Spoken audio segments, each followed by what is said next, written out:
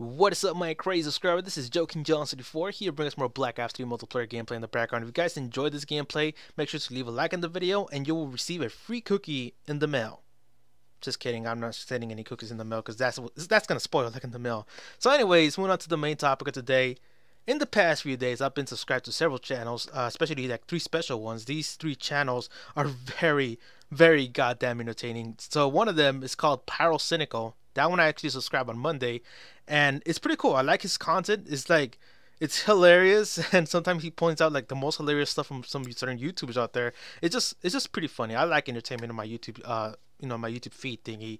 And then the other one was Leafy is Here. Now this guy is the one who created the hiss thing on the comment section, and it was annoying as fuck. But after I watched some of his videos, like it's pretty hilarious what he posts. It's kind of similar to Pyrocynical, so I was like, why not subscribe to him? So he also hates some certain things that I hate too, so I'm like, I can kind of get along with his content, and I understand why Leafy is in YouTube.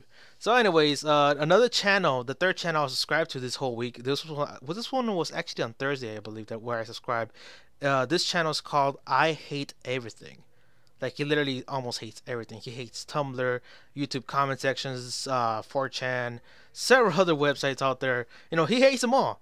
But he has some knowledge about these websites that are kind of like, this guy's telling the truth. Like, why you should hate this kind of stuff.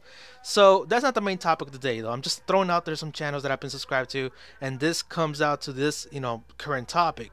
So this YouTuber that, I Hate Everything, he was talking about some other YouTubers that do reaction videos. These guys are reactionists.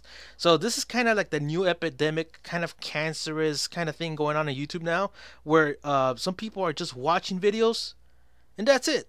They literally get paid to watch fucking videos and do nothing about it. Like, sometimes this YouTuber that I saw, I forgot his name. It was like some big ass buff motherfucker. Like, all he did was smirk, giggle. That's it. And then at the end, he was like, all right, subscribe for more. You guys want to see more reaction videos, blah, blah, blah. And I'm like, what the fuck? Are you serious?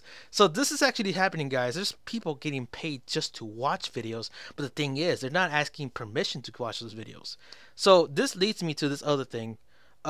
This YouTuber by the name of Rashad, I think his channel is called Rashad the Reactioner. I don't give a fuck what it's called. But, this guy said the worst quote of the whole fucking year. All right, and I believe somehow, some way, the videos that he took from other people's channel, hopefully they get to watch his channel and he gets striked, because that's fucked up what he said. Like, seriously, who the fuck will say this? Time for me to make money off your hard work. All right. Like, seriously, who the hell will say that? That has to be one of the most dicked out things you can ever say in fucking YouTube, because you're getting money from your videos. I already seen some of the videos getting commercials on it. I'm like, what the fuck? This guy actually monetizes his videos. So why hasn't YouTube done nothing about this? I'm surprised some of the creators of the original videos that he's watching, none of them have struck him down. But yet over here, myself, I'm getting like false flag for no fucking reason. Well, this asshole over here has the original video. Let's just imagine like a PewDiePie video. He has the whole video in the bottom right corner of his screen, and he's just looking at it. That's all he's doing. That's all the reactors do. So this new epidemic that's going on in YouTube, hopefully it dies down before it spreads out to everybody.